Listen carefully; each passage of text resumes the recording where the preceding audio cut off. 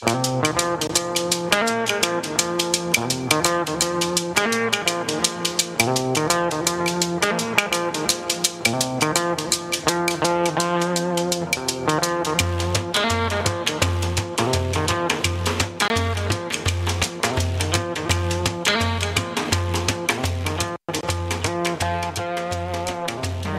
means it's time for Talk of the Bay here on K-Squid, and you know what we're going to talk about? The Bay.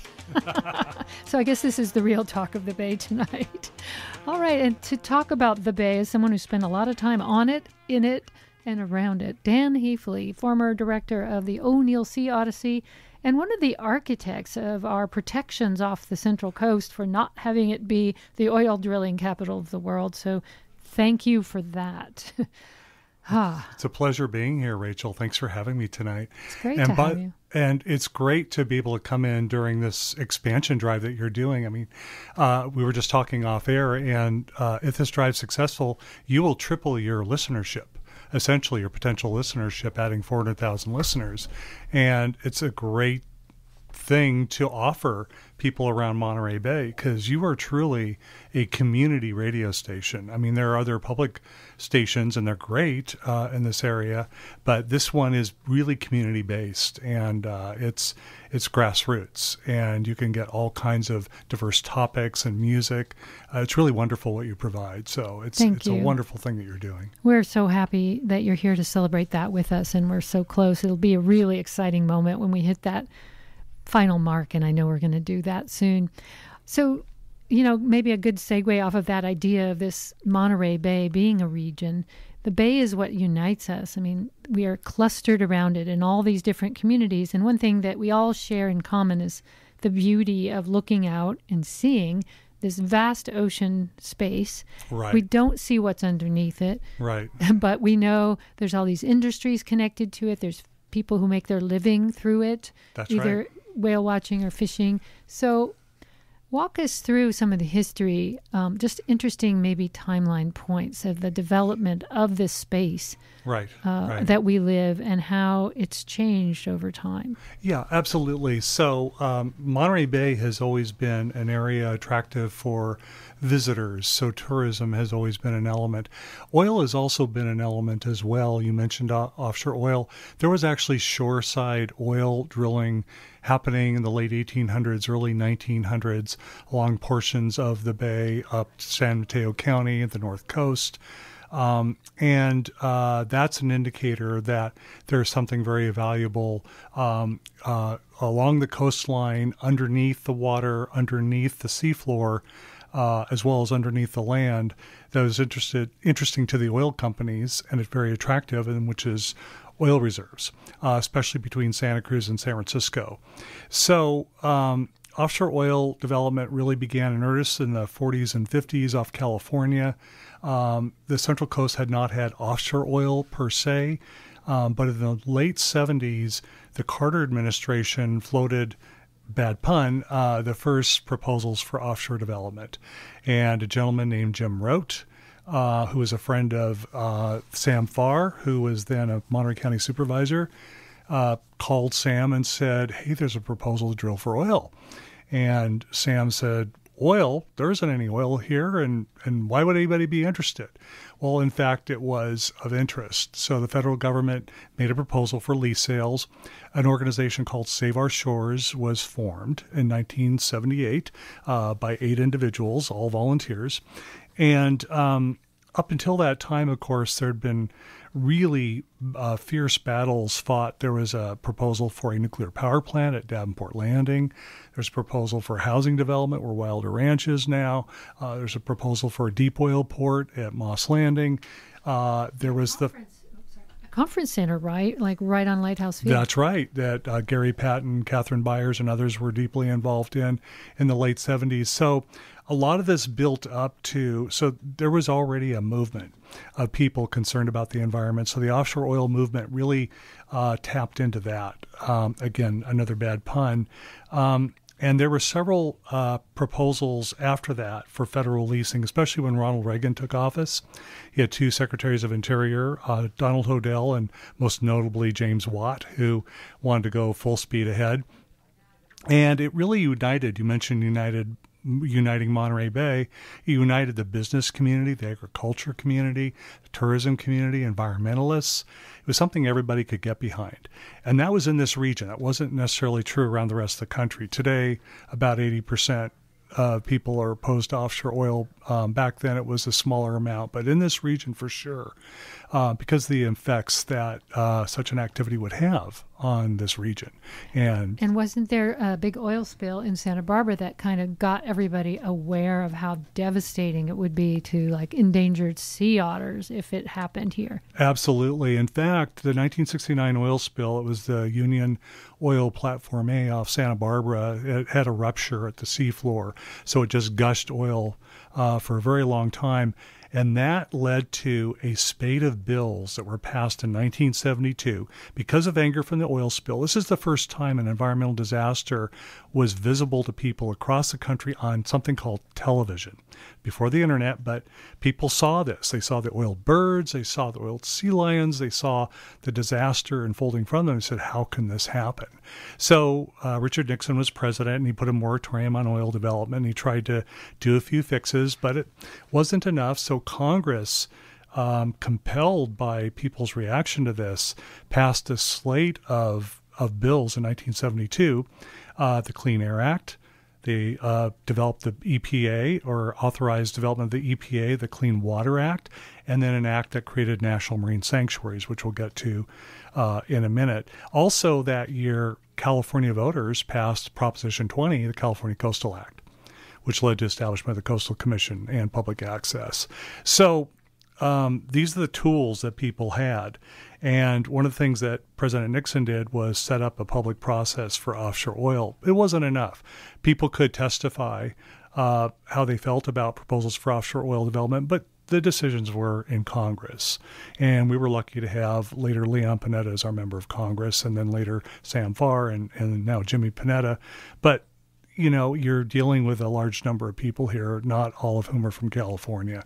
So fast forward to the mid-'80s, the city of Santa Cruz being very frustrated with what was happening with federal offshore development.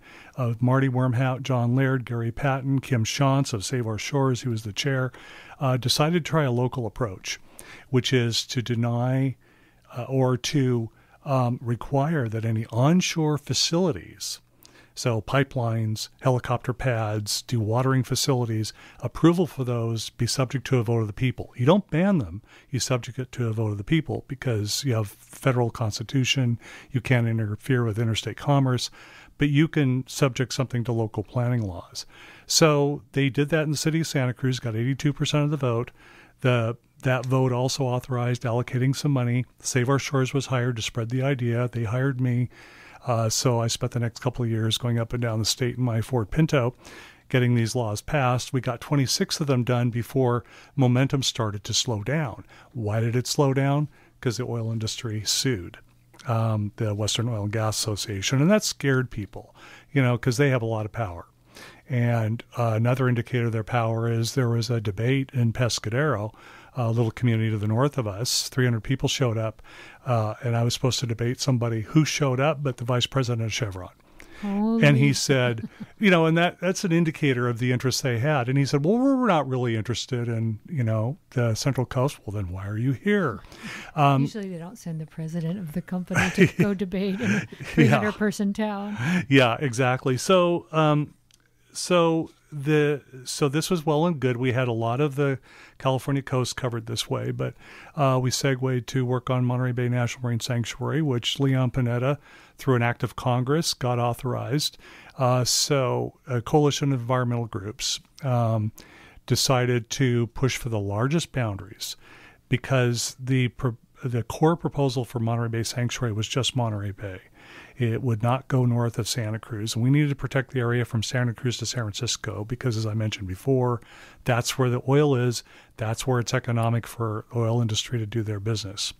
So, and luckily, San Mateo County's local ordinance that they had done also was very strict in this regard.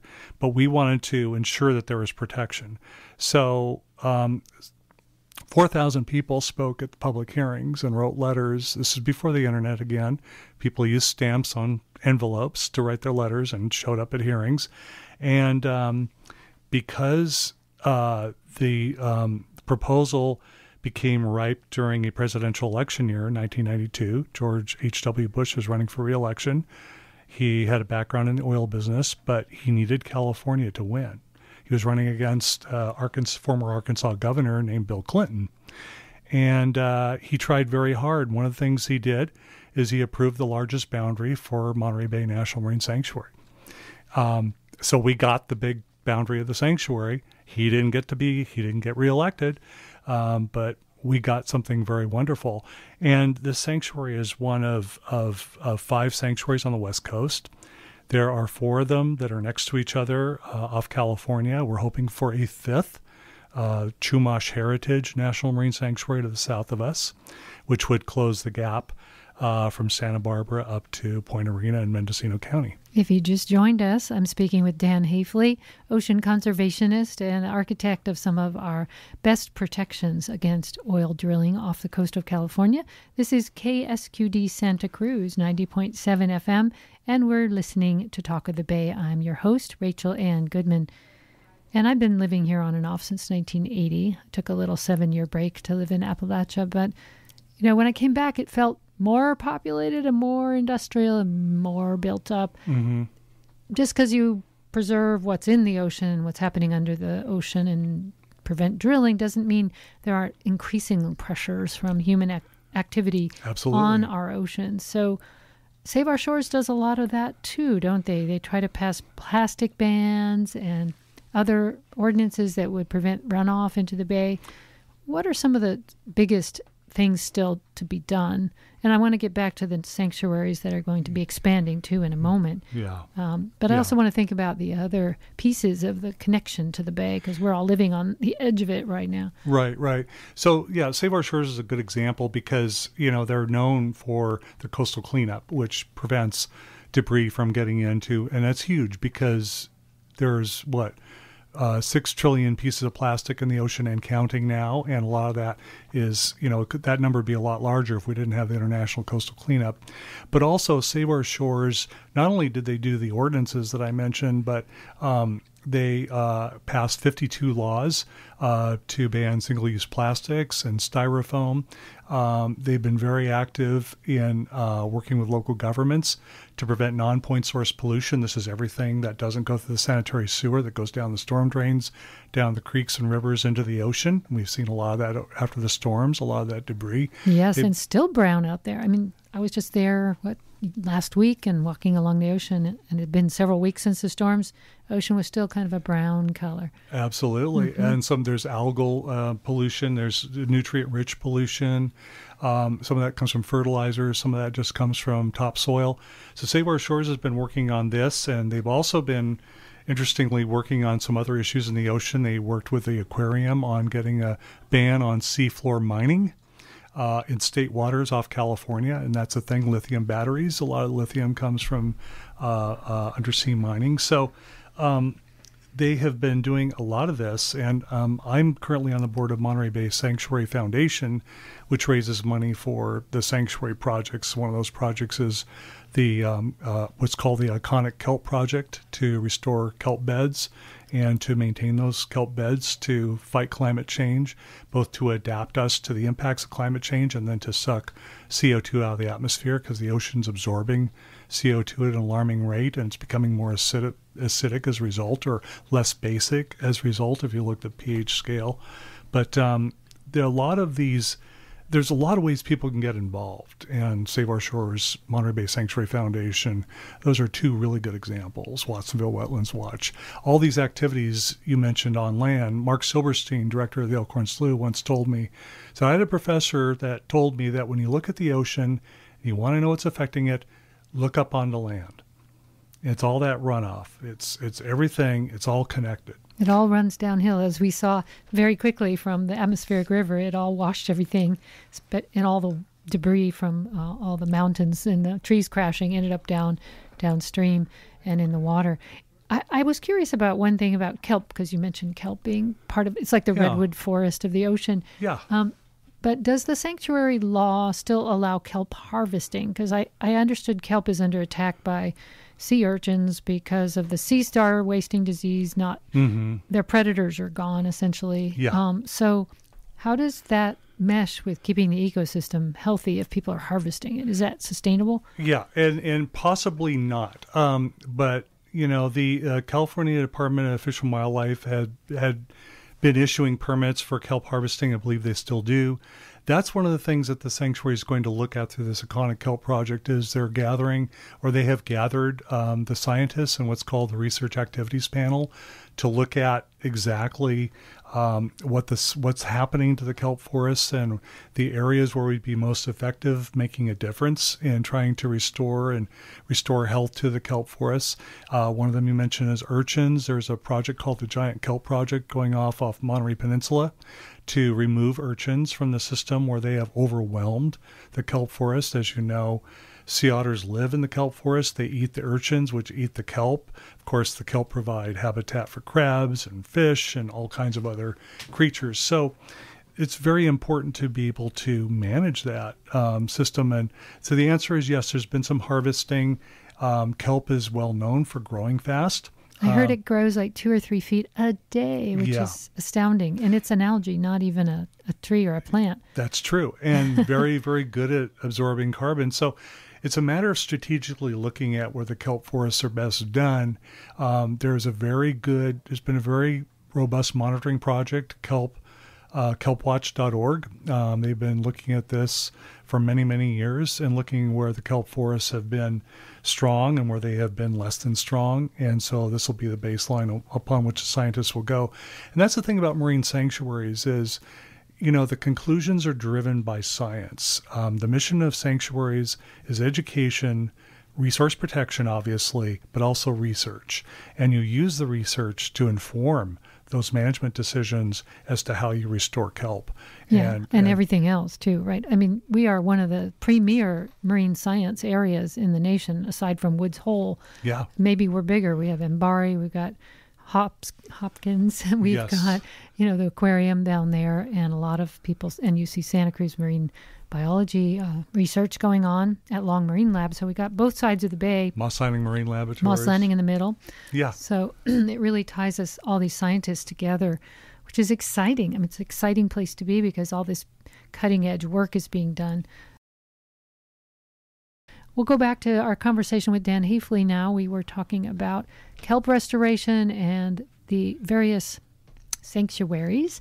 Tell us about this new sanctuary that's under consideration, and is it likely to go through under Biden's administration? Yes, it's very hopeful. So, I mean, nothing is certain until it's done. And at the end, there's a period, a 90-day comment period during which a member of Congress can intervene because there is an element to these that does require approval by the 3 branches of government. But this also has a very interesting history. So there was originally a proposal for a Morro Bay sanctuary many, many years ago. And of course, there's a Morro Bay Estuarine Reserve, research reserve that you have now if you're ever down in that area.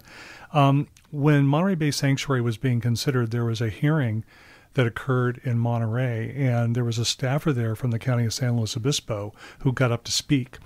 And he made a dramatic proposal to move the boundary of Monterey Bay Sanctuary south to cover all of San Luis Obispo County. And at the time, it was an interesting proposal. We were focused on the northern area, Santa Cruz to San Francisco. Unfortunately, the member of Congress representing that area at the time was not friendly to that idea. He was supportive of offshore oil, and the idea didn't go anywhere. But over the years, people kept the faith. And then in 2015, Fred Collins, who since passed away very sadly, but he was the chief and the chair of the Northern Chumash Tribal Council.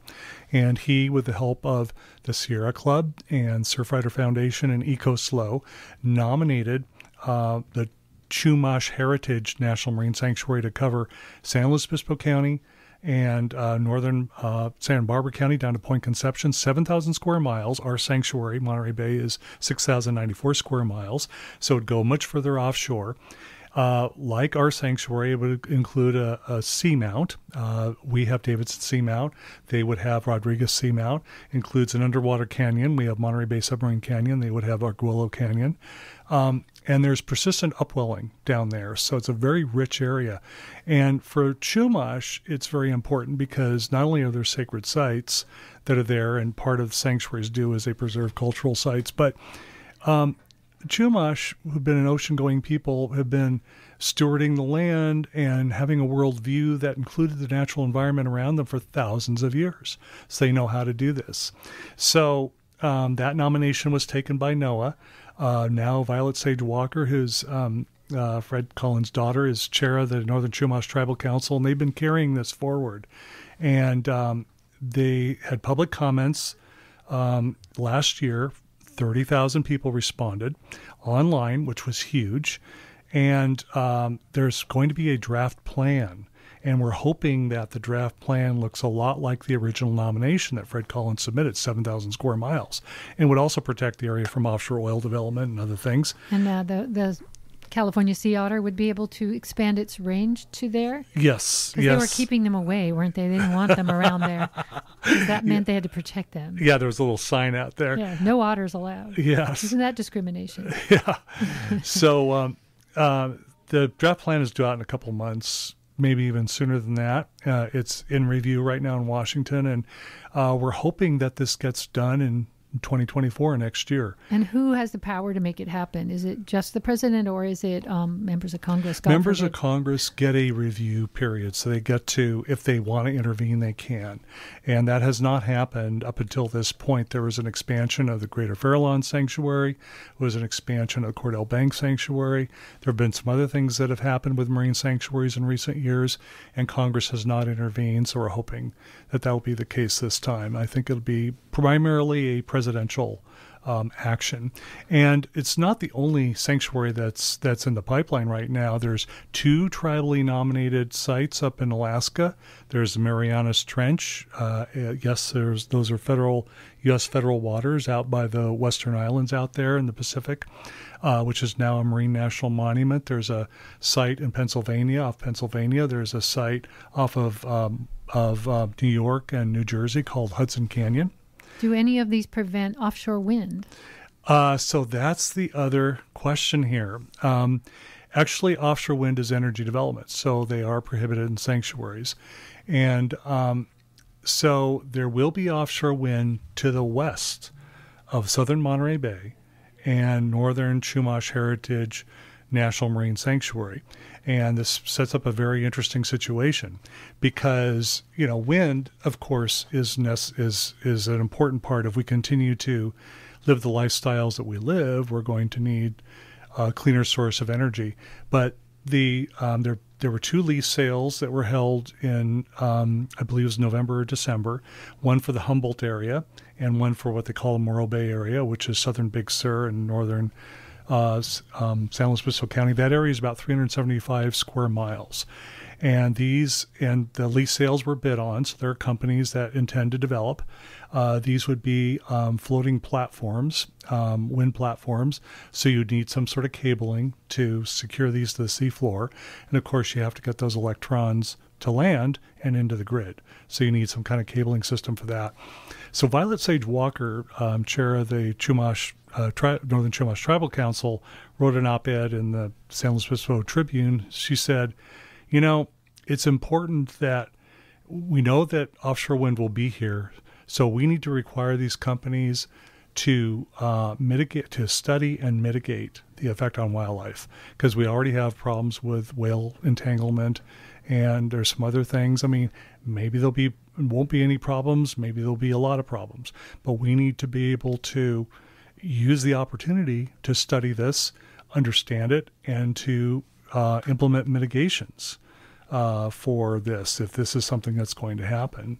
And the Chumash Marine Sanctuary, Monterey Bay Sanctuary, could be laboratories for those mitigations. I'm not sure, but there will be offshore wind adjacent to these 2 sanctuaries, just as there's offshore oil development that's adjacent to the Channel Islands National Marine Sanctuary down south. It seems like between wind and oil drilling, there's a more obvious culprit of potential bad things happening, although I don't know everything about what wind is involved. Will we see them offshore there? About 25 miles off of Big Sur, so probably, I'm not sure how tall on a clear these day, be. you can see the wind turbine. Yeah, so 25 miles, I'm not sure what the horizon lines are, I'm sorry, off of southern Big Sur. That's okay. But probably. It's the most beautiful part, being there is looking out to sea. And, there was a lot of fight about that on Martha's Vineyard, I remember hearing. Yes. I think they ended up building it. I don't know. But it's been delayed. And it just makes you realize that for everything that has long-term implications, there's this feeling that we have to study it, which totally makes sense. But on the other side, there's this urgency to get off of oil. So if only it could guarantee we'd get off oil to bring these things on board, that would be more impetus to... Yeah. And the laboratory for this really, Violet Sage Walker went with the California Energy Commission to the North Sea in Europe, and there is offshore wind there. And that's where they said, there are impacts on wildlife. So that's something that needs to be looked at. Onshore wind has impacts too. Like there's raptors getting killed in the wind turbines, and they're trying to figure out ways of having them not get chopped up by those big turbines. Yeah, absolutely. So, ideally, everybody has, localized energy at their source, at their home. A small turbine on your house. Yeah, or solar panels or what have you. Yeah. But our economy is set up this way. So we do the best we can, and that's what marine sanctuaries do. Is Monterey Bay Sanctuary was really the first national marine sanctuary to be done in an industrial area. We do have Moss Landing Power Plant, we have agriculture, we have other activities that occur along the coastline, including those up by San Mateo and San Francisco, which Monterey Bay Sanctuary covers, sewage treatment plants, etc. So that's what marine sanctuaries do, is they interact with these entities and make the best they can, do the best they can to protect the resource. What's one thing as a citizen living along the Monterey Bay, as an individual? We talked about collective action and government action and regulation. What would one behavioral change, the biggest, most important one, be? I know there's probably 10 you could list that we as residents could do differently, or stop doing or start doing, to quote my friend Jill Cody. Yeah. So I'd say reduce your carbon footprint and eat low on the food chain. Those are things that people can do individually, because climate change, as I mentioned, the ocean absorbs excess CO2 and other greenhouse gases, and it's affecting the ocean. And of course, everything's connected to everything else. Ocean creates weather, it affects land. What happens on land affects the ocean, atmosphere. All of it is interrelated. So just be more aware of what you're doing. Don't put oil on the ground when you're changing your oil and things like, so it doesn't flow into the bay. Yeah, when Don't you see run your cat litter outside. What else? Yeah, and if you see styrofoam on the ground after they pick up the trash cans, make sure those are put back in to the trash cans, because that stuff gets out there and it gets ingested. Kills wildlife, yeah. Kills wildlife. So all of it is important. We humans have the biggest impact. So we could have the biggest impact if we stopped doing a lot of the things we're doing. Right. Yeah. Right. We could change the trajectory for sure. And we need to. Well, I appreciate you coming in and sharing all this with us. If people want to get in touch with you or the sanctuary, what's a good contact point for them to get involved, or, show up in some way physically or virtually? Well, we mentioned Save Our Shores, so saveourshores.org, Monterey Bay Sanctuary Foundation, montereybayfoundation.org, Watsonville Wetlands Watch. There's all kinds of organizations. I would contact one of them. And if you want to get in touch with me about this evening, I'm at dan.haifley@gmail.com. That's easy to remember. And we really thank you. You've been here since the beginning. You were one of our early guests, and I hope you'll come back again soon. Thank you. Thank you, Rachel, and good luck with this campaign. Thanks for your support, Dan. Thanks for being here.